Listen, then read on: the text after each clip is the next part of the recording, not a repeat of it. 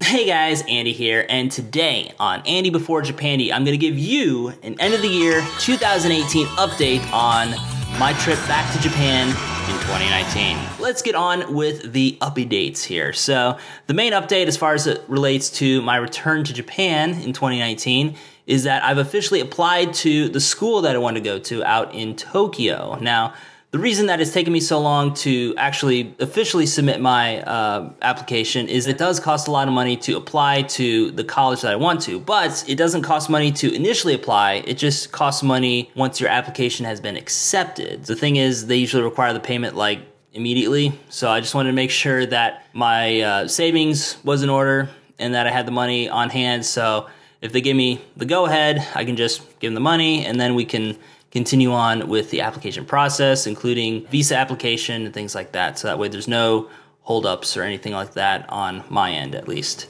So that's where it stands right now. As far as the next goal is, I'm gonna be submitting some more paperwork for the application process. Thing is, it's currently winter break here in America.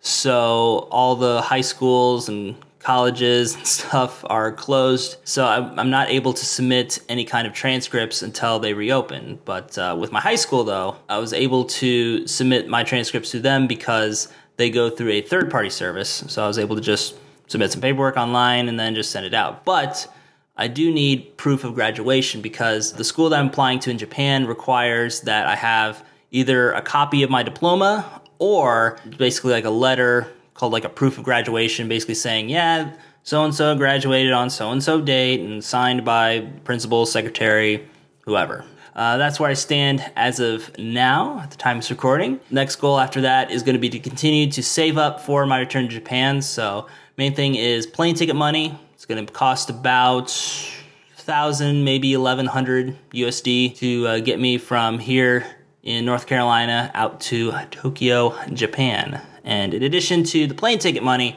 I'm also gonna be saving up for living expenses until the GI Bill kicks in. Now, usually, the GI Bill usually kicks in as far as house payments and things like that about a month after you start school. So you do need a little bit of savings or like a job or something to rely on until it kicks in. Now, sometimes, especially with international stuff, it may take a little bit longer, so it's always good to have a very solid savings.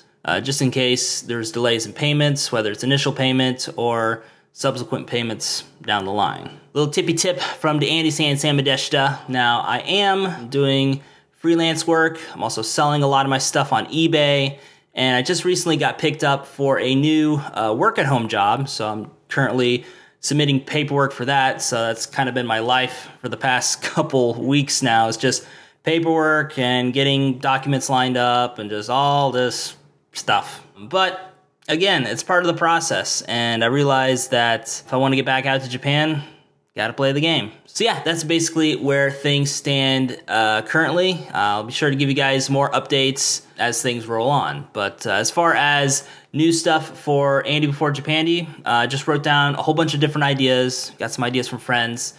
So I'm looking forward to making new episodes of Andy Before Japandy very soon. And I can't wait to continue on with this series to document my return to Japan. So with that said, guys, this is the Andy-san, signing for now. And as always, we'll see you next time. Catch you later, guys. Bye.